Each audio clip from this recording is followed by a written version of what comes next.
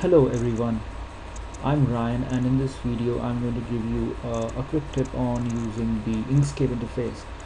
It's something that I find myself doing very frequently, and I believe if you guys are doing the same thing, then this might help you as well. So what I usually do when I'm making diagrams in Inkscape is I go to the layers and I design in layers mainly, and that makes sense because a lot of other tools like Photoshop or GIMP also make use of layers extensively to keep things organized. So if you open the layers dialog in Inkscape, though, you would see that it offers very little real estate over here, and you can only see maybe two layers at one time, which is very annoying.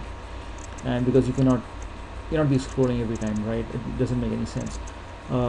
So the workaround for this is you just drag it to the center, take it out of the panel on the left, on the right, sorry, and then you take it somewhere in the center and expand it, stretch it as much as you can, and then you drag it back and affix it to the right hand side.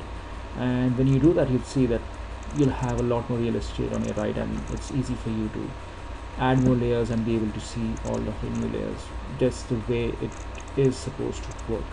So maybe these guys are going to fix it in one of the future versions, but until that happens, this is how I'm going to be doing it. And if you feel that there is a better way to do it, you can let me know in the responses. Maybe make a video and let me know what I gotta be doing, or just give me a link to any blog post that you have. But if not, then I hope you find this useful. Thank you.